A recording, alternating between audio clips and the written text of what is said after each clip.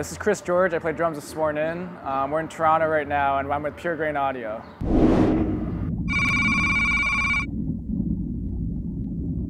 I mean, just as you kind of rise up or whatever, as you go through different phases of touring, you start out at a lot of shitty ones with no door on the bathroom stall, stuff like that.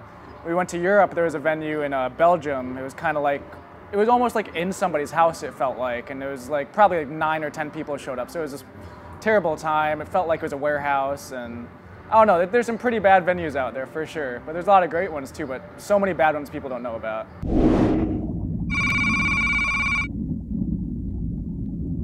Maybe, if anything, it kind of happened more near the beginning. It kind of goes away over time. Even with these bigger tours, like I haven't really faced that as much recently. The last time I recall getting really nervous was maybe when we started doing the Attila tour, when it was House of Blues shows. It was a little bit more of a jump from between tours than the other tours were, so it was a lot different from the last one. It was bigger crowds, and then we eventually got used to that as well, and now this tour is a lot more of a breeze.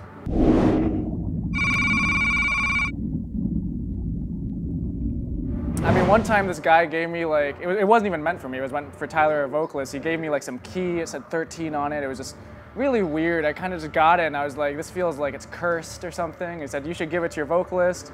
Vocalist wasn't with us on tour for a week because he had like a throat problem, and then he came out, and then, like during the time I was like, I kept it and I just felt so, I don't know, I just don't know why I said yes almost. It's that sort of thing. Like I was like, this is just weirding me out the more and more I keep it and hold on to it. So I eventually gave it to him, and who knows where it is now.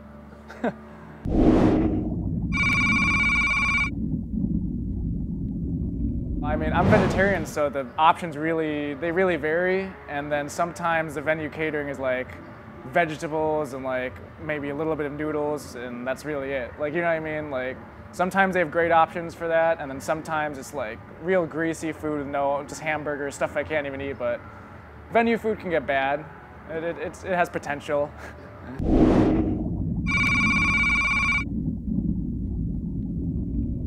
It's pretty average bad human smell, like cheesy, sort of like body odor, and also lack of like changing clothes. And like, I don't know, man. It's a bad smell to put into words. You need to smell it to know.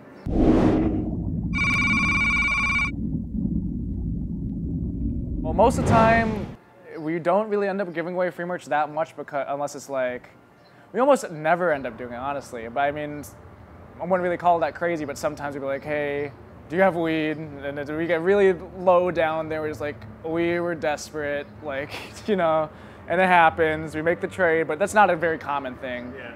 So we don't end up even, for more than that, we don't even end up trading merch that often at all.